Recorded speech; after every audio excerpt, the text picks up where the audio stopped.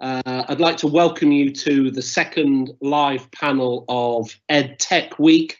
We've gathered some of the brightest and the best schools and colleges from across England to share their learning, to share what's gone well, to share some of their mistakes. And that seems to be a key open, honest dialogue of this week, is that we in many ways want to prevent you from making the mistakes that we've all made. And there is virtue, I think, in trying directions, reversing directions, and trying other things. I'll quickly take you round the panel for introductions, and we're going to try and focus on how do schools go from what was an emergency response in lots of ways, the most amazing professional development undertaken in days, sometimes hours, schools doing the best with what they had,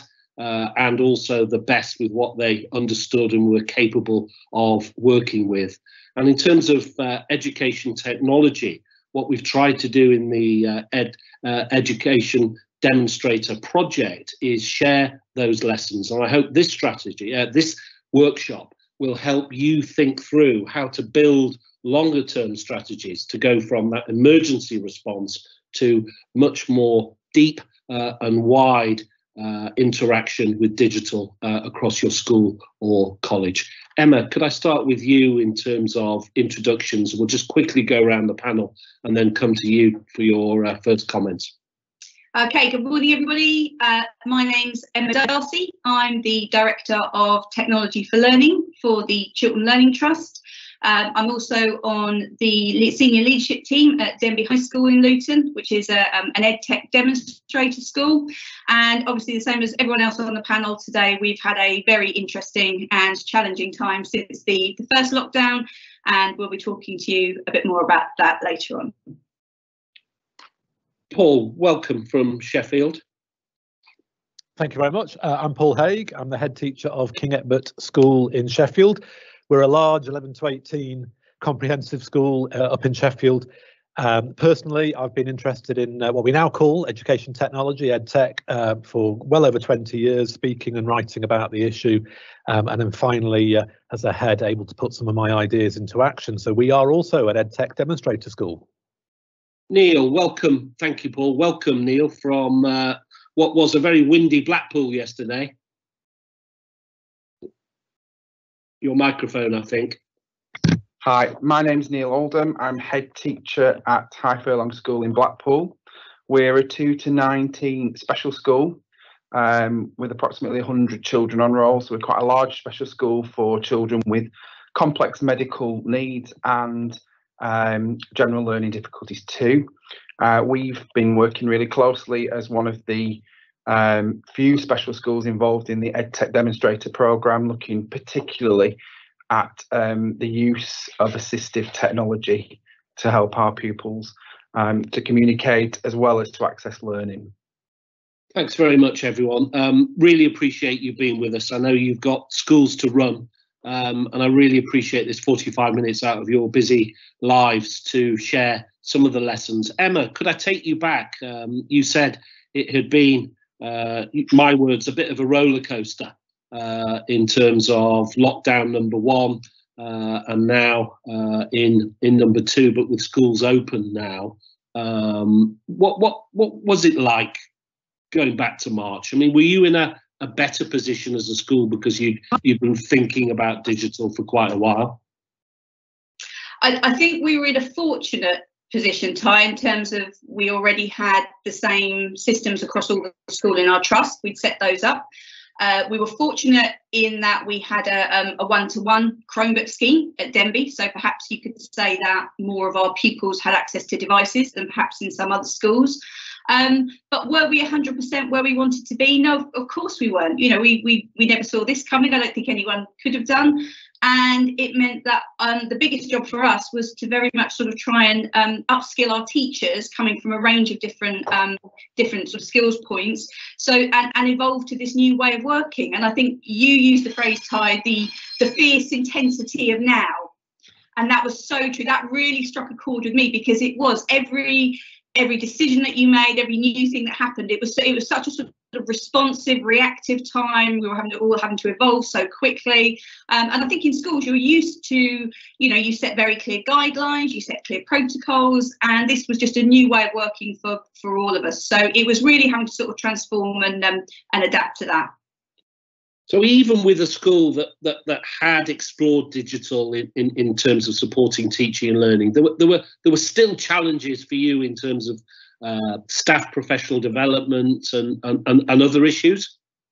Absolutely, because I think as a teacher, you are normally used to, in an ideal world, being in the class with your pupils, teaching not from the front, but teaching with your pupils physically there. And although we had done a lot of work with setting homework remotely, delivering some lessons online, all of a sudden when all of your pupils are out of school, it's a completely different context. And obviously what you would normally do is you would look at staff training. And again, that training would normally be done in person, maybe as an after school session with everyone sat there. So it was having to move to a completely different model of teaching, but also of training. And I think that even staff that would have identified themselves as some of our tech leaders, really very confident staff with using technology, it flagged up to them all the things that they still needed to learn how to do. And normally you have the luxury of a rollout of maybe sort of several weeks or half a term of something. This was so urgent and so necessary immediately that we didn't have that luxury of time. And in some ways, I think that was a good thing, because it meant that staff had to move outside their comfort zones and learn things really quickly. But in other ways, I think the pressure that put on everyone obviously was really intense, was really fierce. That's interesting. Paul, can I go to you? And in your introduction, you were talking about 20 years of thinking and writing about what you said. I don't know what it was called 20 years ago, but what is now called education technology, digital, online learning. What was it like for you? Did you feel totally confident? Your leadership, this was the moment that you had been called upon, all your writing and thinking in terms of teaching and learning had led to this, or was it as wobbly as it was for other people? Absolutely, Ty. Much more the former rather than the latter. Otherwise, that was the position I had to take as a leader. It was a day to stand up. If I had any foresight, it was that I'd been skiing in Italy at half term, and it hadn't really occurred to me until I had my temperature taken at the airport that something big was going on. And then I came home after that February half term and was watching what was happening in Europe, and I knew, despite what people might have been saying at home, it was coming here. So I maybe had 2 or 3 weeks warning that it was coming. That was the way you describe it is the way it was. I was a bit frightened because it was a little bit Woodstock-esque, book it, what's the phrase, build it and they will come. Yes. So I said, we're going to do this. I said when we knew the school closure was officially confirmed, I said Monday morning 9 a.m. the King Edtech Virtual School opens, and we will be open for business. The curriculum has already been designed. It's really good. The sequences of learning are already planned. They're really good. You teachers are great at your job. Most of our families are really well connected on the internet. We've got about 20% of the children are disadvantaged. Talk more about them later, maybe. Yeah. So there was a bit of bravery, a bit of bravado, if you like, to say, right, we're just going to do this. And then we worked out how to do it over the first few weeks. So isn't that the definition of leadership in some ways? Bravery meets bravado. I think so, yeah, because if you shy away from challenges, then you're not meeting them head on. So, there were some revelations that there was technology sitting under our noses that's been there for 10 years that we haven't been capitalising on. But that's some of the positives of what's happened, is we've really understood the potential of our own technology much better. And that curriculum and that sequencing you were talking about, is it a different curriculum for digital? Is it? No, far from it. I think that's where I took issue with some schools who were providing stopgap work and reinforcement, and we're going to revise things we've done in the past. And I did assemblies to every single year group on the last day of school and said, I don't think I'll be seeing most of you until September. And I was proven to be right. And even teachers were shocked to hear me say that. So again, if I had a little bit of foresight, I was right. But in that respect, there was no lockdown curriculum. Here's some things that we can ask you to do when you're stuck at home. We said, no, we know what we need to teach.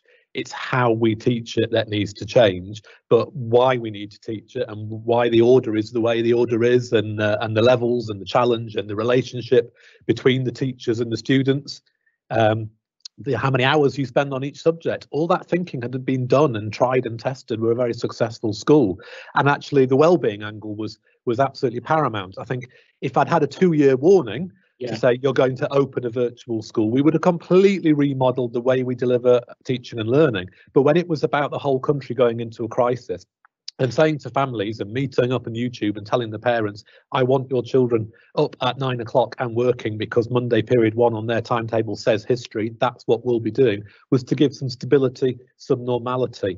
But actually, if you were going for a 100% virtual school, which I don't think is anyone's vision, but, you know, the Open University doesn't work on 25 taught lessons a week, does it? No, it doesn't. What about some of the headlines today about learning loss? I mean, from Ofsted. I mean, are you able to assess yet? Are you able to give a wild generalisation about learning loss? Do you think you were able to protect learning loss or inspire learning in lots of ways? You might say it's semantics, but I don't think you can lose something you never had. So we've all had an interruption in our lives, and we pick up the pieces and take the next steps as appropriate. So in that respect, we always meet children whenever the first time you teach a class or teach a child, and you pick up what you've got, you assess where they're at, and you drop them off further on. So in that respect, we're doing no different. Can I actually quantify the learning loss? No, because again, we haven't radically redesigned our assessment. There are exams and assessments coming in at the moment and over the next few weeks, but I don't have a parallel data set to say where this year's Year 11 would have been had this not happened. So actually, I don't really want to spend too much time thinking about that. I want to do what we've always done, which is good teaching, find out what children know, and fix the things they don't know. And yes, we're all feeling a bit of pressure, particularly with our exam groups in secondary, because the clock is ticking and we're not entirely sure what the exams are going to look like next summer. And we're acutely aware that everybody will have some kind of learning loss, if we're going to use that phrase, because they haven't had as many lessons as they should have had in the normal way. And the way our assessment and qualifications is designed at the moment is based on what you can do in face-to-face teaching and specialist accommodation in schools. And obviously we didn't have that, but there is a bit of a tail wagging the dog story there, which is, again, maybe for another day, about qualifications.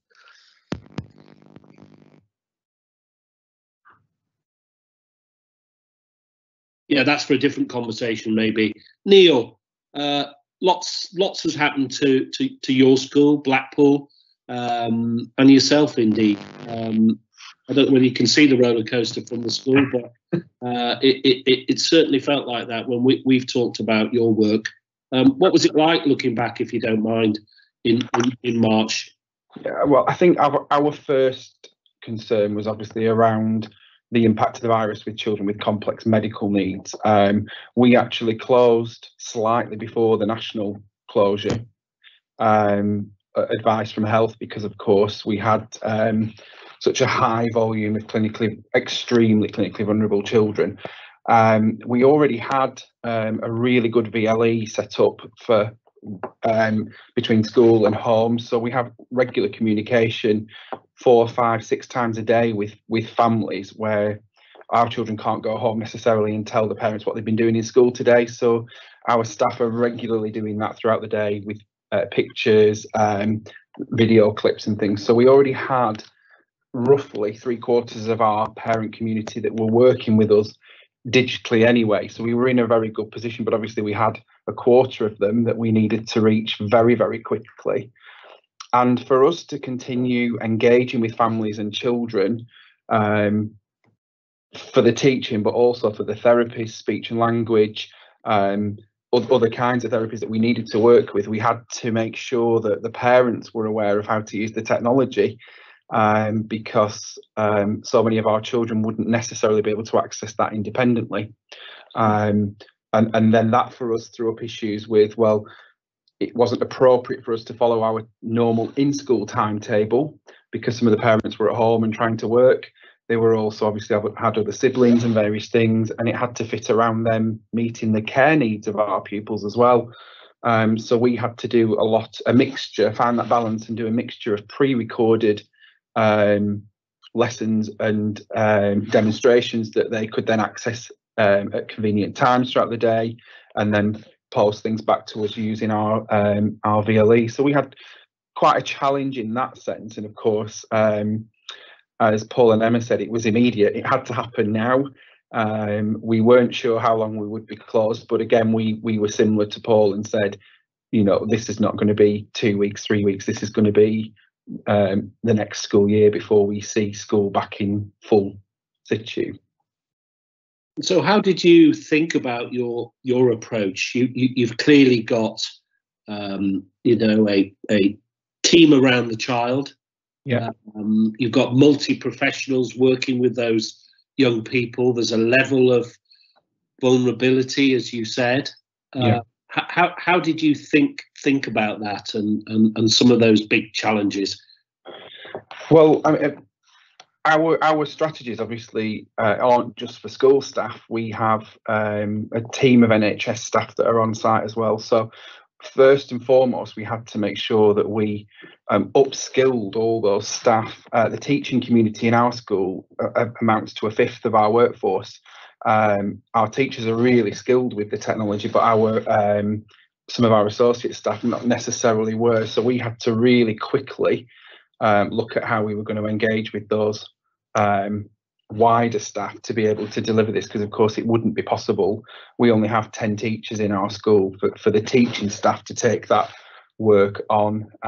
So it was really straight back to the drawing board as a senior team, but not just as a senior team, bringing all of the staff teams in on those remote staff meetings that we had initially to say, you know, how are we going to achieve what we want to achieve, and then before we could answer that question, really underpinning and exploring what do we want to achieve over the coming weeks and months. And I think by doing that and getting all the staff involved and then putting in the right training for each of them really helped.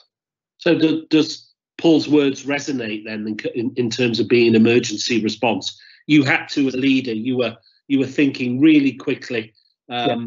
I mean, we've talked about what you had to do in terms of of your budget in July just to keep yourself going. I mean, I thought that was leadership, Neil. Well, what we did, obviously, at first, it was emergency response. It's here, it's now.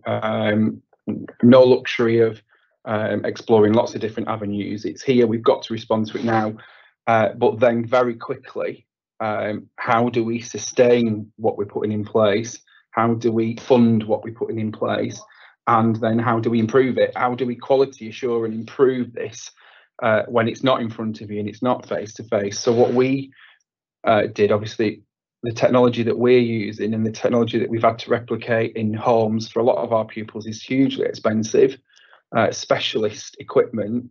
We made the decision in August that the budget that we planned for this academic year, around February, March, had no resemblance to actually what we were dealing with or what we were spending.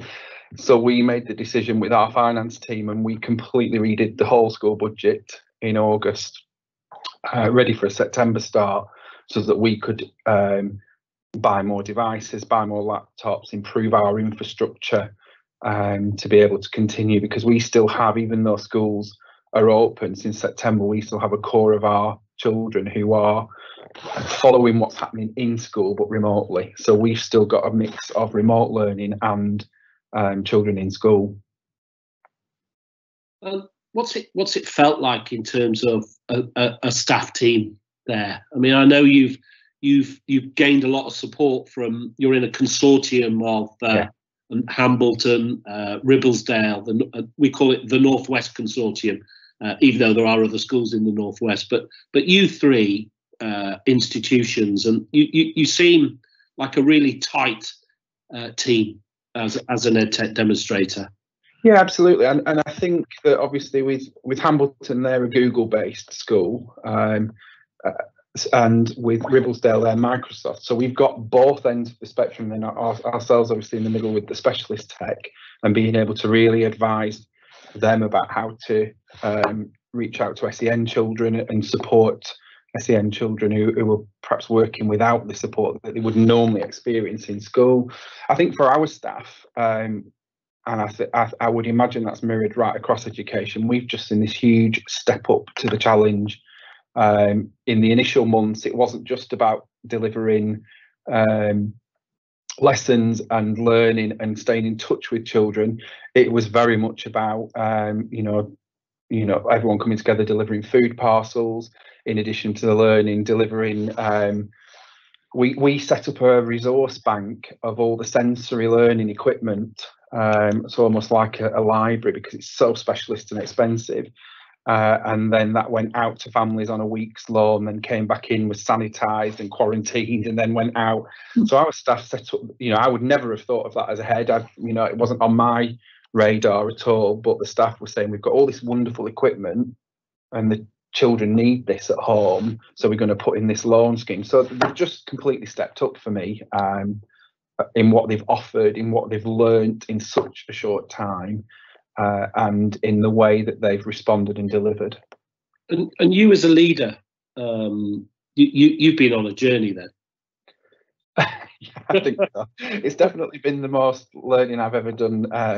I think absolutely, and it's really, I think in terms of leading, it's been really much about having that strong team around you, not just in your own establishment, but particularly with being a part of a consortium with the demonstrator school, drawing on their expertise and sharing through our work as a consortium has been absolutely invaluable. Kept you going? Yeah, oh, absolutely, yeah. And, the professional networks where you're thinking as a head, wow, how are we going to get through this? But every other head and every other education colleague is feeling the same, and you kind of keep each other going, I think. Thanks very much. Thanks, Neil. Emma, I'm thinking about your work as an Edtech Demonstrator school, and the feedback has been really, really positive from your work. The interactions that you have with supported schools. It's a free programme funded by the Department for Education, a shining light, I think, in many ways of how to work peer to peer. What have you been meeting out there? Because they're not just schools from around Luton, are there? That you work with. What are the issues? What's some of those short-term issues, and has it made you kind of reflect on where we are as a country, where we are as England as a country, in terms of digital infrastructure, devices? It's been a huge eye-opener for me, Ty. I'll be really honest. I think sometimes when you're working within your own in-school environment, or even within a trust or within a consortium, you're very aware of what's going on in your own school and in your partner schools, but you perhaps don't always get to see what's happening nationally. And being part of the Edtech Demonstrator Programme has been so interesting, because the schools that we've sort of been put in touch with, where you think their starting point are going to be in terms of how they're using technology, you often find that perhaps you're overestimating things, but you're taking for granted things that aren't necessarily the case. So, for example, just starting with the idea about a digital strategy, schools say, well, what's a digital strategy? Oh, you mean we need to replace our computers in a few years' time? It's like, no, that's not a digital strategy. It's where do you want to be? How are you going to get there? And also some of the barriers that schools have got as well, in terms of leadership teams that perhaps don't get it or haven't understood it for now. I mean, we're talking here with sort of senior leaders in schools who completely understand the importance of this. We've been speaking to a number of schools where it's been much more of a struggle. And if anything positive has come out of this whole horrendous COVID situation, it's the fact that at least schools now are seeing the value of EdTech, technology for learning, and why it needs to be given a priority. But we found that very much a lot of the support we've had to give to schools has been on the strategic side, what you should be aiming to do, what's possible. And then it's almost like they don't know what they don't know. You're having to do a lot of sort of saying, well, you could be doing this. This is what it could look like for you. Giving them models of CPD that could work, giving them sort of achievable goals and aims for the next 6 months, and then the next year, and then the next 3 years. And also trying to get schools to understand that it needs to be a whole school strategy. I thought it was really interesting what Neil was saying about that, the whole school training and everyone knowing how to use this technology, because if your support staff don't know how to use it, if your TAs don't know how to use it, it's not going to have that wider impact. And the biggest barrier we found is, of course, schools are so busy at the moment. They're having to deal with so many changes in guidance, so many other pressures, that managing to find the time to have the training you want to give them can be really challenging. But when you've done it, the rewards are huge. What's been so lovely about being part of the Demonstrator Programme is the positive feedback from schools. They're so grateful. And the number of times I've had teachers say to me, oh, well, how much is it? How much are we going to have to pay for this? And it's like, no, this is actually a free programme. And that's been fantastic, because you can see the difference that it's making. So what can you possibly, here's a question, what can you achieve a strategy in 6 to 8 weeks, or do you give people the sense of a strategic direction, or do you get frustrated by that slightly, that you want to stay with them longer? I mean, clearly we've got waiting lists, we've got lots of schools around the country, we've increased our capacity, as you know, that's down to all of your successes.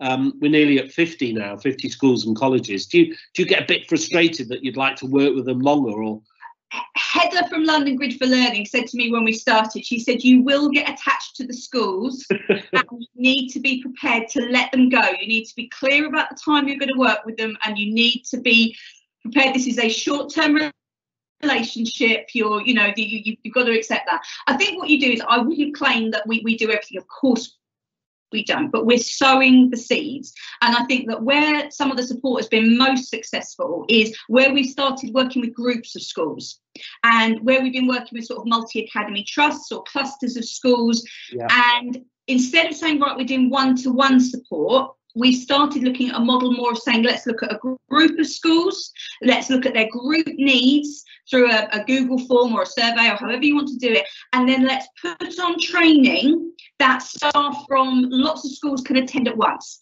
So we're finding that way we're having much more impact in terms of saying, right, here's a top level strategy session that all your SLT can attend, and then we're going to do a session for all your support staff in terms of what's relevant for them, and then we'll do a session for the SEN staff, and then we'll do a session for your classroom teachers. And what we've done at Denby as well is we've identified, and I know Chorley Girls, who are our partner school, have done this as well, we've identified digital practitioners in school. And so, for example, our office manager is a digital practitioner, our careers advisor is a digital practitioner, lots of our subject teachers are digital practitioners. And where schools would then want that additional detail, so for example, I'm a science teacher, I can't do practical experiments in the classroom anymore. Every so often, half of my classes has to go and self-isolate. How on earth do I do an experiment? We've got subject teachers that can actually support with that as well. So we're doing sort of strategic support, but then we are also able to offer the one-to-one where it's relevant as well. And it's an evolving model. We don't get everything right. Every school is different. Every school comes to you with a different set of needs, and we're just trying to adapt. We're still the newbies to the Edtech Demonstrator Programme. We were sort of with the second group that came in, so we're still learning from the others as well. But trying to adapt, trying to evolve. We know one of our biggest challenges at Denby is, since we've come back, we've had a number of groups that have then gone out again and have had to self-isolate. So we know that's a real challenge for school, and it's just trying to support and help schools cope with this constantly changing environment. Oh, it's totally changing, and I think your work as demonstrators has evolved since we launched on March the 24th, I think it was, or April the 24th, and we've had to react to really fast changing circumstances. Paul, this concept of a digital strategy, what is it? What does it look like? Is it sort of 60 pages? It's a tome. It's highly complicated. It seems terribly intimidating, these words, strategy and digital. Scares me. It can be a weighty tome. I think if you're putting out 60 pages of text, you'd probably miss the point, though. Some head teachers like to lock themselves in offices and write that kind of thing. The school improvement plan for my entire school is 1 page, and it's one side of 1 page. I admit the font's fairly small. Is it the model wall behind you? It is actually, yeah. So no, I'm not into massive amounts of writing. I don't have a separate EdTech strategy for my school because certainly, perhaps this is me and where I'm at. It's not a separate issue. It's technology is integral to what we do. And the thing I always say is there's an icon on there for pretty much every aspect of my life. If there isn't education in there, why? Why hasn't the technological revolution changed education in the way it's changed shopping, banking, socialising, you name it? What else have I got on there? Weather, NHS COVID app. So it's really about how is the technology embedded and integrated into every aspect. And the DFE were ahead of the game a little bit with the 2019 strategy, which talked about teaching and learning, along with lots of other channels, if you like, of how are schools harnessing the potential of technology for administration, for business, for assessment, for staff training, you name it. So for me, on my school improvement plan, there will be almost no area that isn't touched by technology. And in our strategic staffing, roles and responsibilities on the senior team, in the multi-academy trust, in the school, it's integral to what we do. But I would probably advocate a standalone EdTech strategy if a school feels, and in the last 10 years, sadly, this has been the case, if a school feels they've really fallen behind and they've really neglected it and they're not harnessing the potential, if governors are not switched on to thinking about we're going to have to dedicate some six-figure sums of money to this, then it probably does need to stand alone. But I think once it's more immature, it should be integrated into the way you plan your school anyway. I've had a couple of comments about, well, it echoes a little bit of what Emma was saying about people, they don't know what they don't know. And that's fine, by the way. Yeah, I think one of the hallmarks of not only you as professionals, but the whole programme has been it's not about judgment. Yeah, but some of the comments we've had about the panel is, where should we start?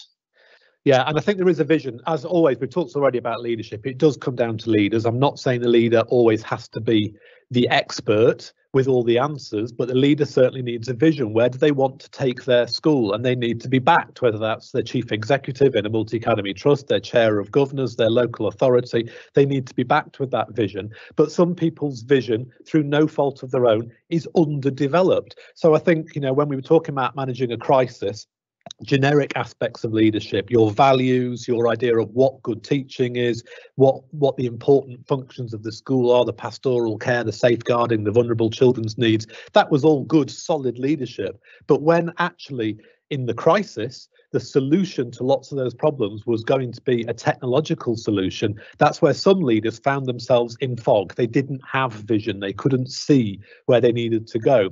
And so actually what I think we need to do is, you were asking, are we converting from that emergency response to this more strategic role? Well, I don't know about you, but in Sheffield, we're still in a crisis and we're all in national lockdown. But certainly, I just looked at my spreadsheet, got 100 students out today. It's we are still managing the crisis. I think coming up on the other side and looking back and saying, right, how has that now changed our practice and where is the place of technology is something we can look forward to. And at that point, I think there's an absolute necessity to bring back a leadership qualification in the strategic leadership of what was called ICT. We're currently calling it EdTech. Don't really care what you call it, but some people, it's not going to be for senior leaders about this is where you click, this is what you do. It's about what is the 21st century school going to be like? And how has COVID, we can take silver linings from this horrible crisis. What has COVID taught us? Because if we'd stood up with bold visions a year or two ago, it would take 5-10 year plans to really move things on. We'd never have won arguments about I want to send several hundred Chromebooks home in the school minibus. I'd never have won arguments around the kind of money we've thrown at that. Actually, yes, we can put Wi-Fi in children's homes. They don't need to drill holes through the walls. We've got the dongles. We can do that. So, and I dare say, most importantly, we'd never have got a Damascene conversion at a ministerial level, say no more, about the potential that technology really has. So, yes, we've got to come out the other side of this, get a vaccine rolled out, and then get a national EdTech strategy rolled out. A new EdTech strategy? Yeah, I think so. I think I think the 2019 strategy from the DfE was great, but that is a different world and we're not going back to it. And the arguments that needed to be slowly won and people who needed to be won round is now not a debate. It's not controversial anymore. People used to, I used to do a lot of training of classroom teachers on how to use technology. And people might ask me, well, how do you know how to do it? Well, so no one really taught me. I just had a go. I worked it out. And that's what lots of teachers have done now. They've had to leap of faith, stuck in their spare bedrooms at home on a dodgy old laptop, and they've done amazing things. And so they say, right, so that confidence side of things, not completely, but is largely a much smaller issue than it would have been. That argument winning around this stuff really does work well. This can make a difference to children's lives. The digital divide. We've talked about that for 25 years and suddenly, people get the checkbooks out and the can-do attitude needs to stay. So that can-do attitude about digital, we've had a question, Paul, which is how is it going to support future digital opportunities within the classroom? How is this going to affect that space called the classroom? Well, the classroom is probably not the best thing to talk to me about because I've largely been, with some big exceptions, been comfortable with the idea that when children come into the classroom, it's about human interaction. It's about a talented craft of classroom delivery by the teacher, their knowledge, their relationships with the students. Interactive whiteboards were a massive waste of money. We just needed projectors and screens. Visualizers, they're rather impressive. You can do quite a lot with those. But actual classroom technology between 9 and 3, not so excited about. What I'm more excited about and what lockdown really pushed forward was how do you form the seamless link between what was happening in the classroom and what happens out of the classroom when they're doing homework, when they're revising, when they're preparing for a lesson, when they're having some intervention outside of the formal curriculum. How do we tie it all up so that vision and design of the curriculum has a common thread running through it, and the delivery of the learning by the teacher might be off a platform onto their screen, but then when the children go home, it all looks and feels the same and they're comfortable and they can interact with each other and with school staff just in the same way as they would in school because technology enables that. So it's learning technology, not classroom technology.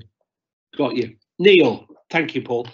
Neil, I was thinking about a number of the things that you were saying about leadership, about distributing leadership, Emma's insights on how you had to train your staff, the NHS staff that work with you in terms of the therapeutic inputs, that team around the child, and clearly assistive technology.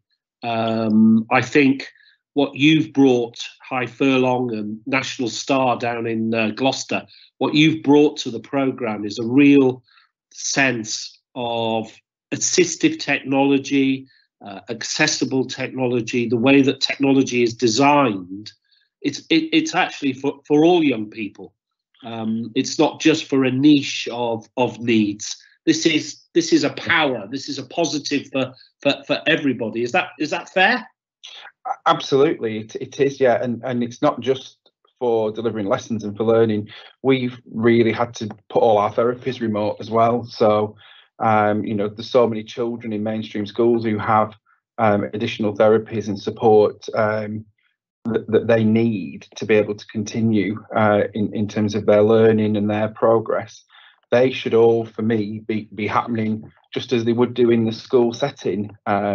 It's just a new way of delivering it. And actually, we found there's been a real win situation to that, in that our families have been involved in the therapy sessions, particularly with speech and language.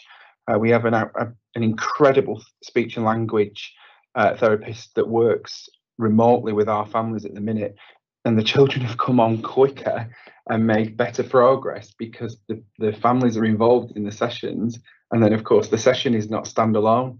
It's then become part of everyday life and everyday interaction between key carers and family members with these children. And it's been incredible to see the difference that's made. And actually, even if the vaccine came in and everything was fine and we reverted as much back to what the old norm was, that's still something that I think we would keep as a new norm for us. That's interesting. So the time that you've spent skilling up parents and carers in terms of that therapy. I mean, this is a positive that we don't hear enough of, actually. And I'm sure it's not in the Ofsted report that was published this morning. So that's a real positive, isn't it? I'm so glad we put the spotlight on that you've engaged parents and carers as equals, and then they've become fellow professionals, in inverted commas. Absolutely. And I think the relationship and the strength, the improved relationship between school and families over this lockdown for us has been instrumental. We've learned so much from families about our children. Yes.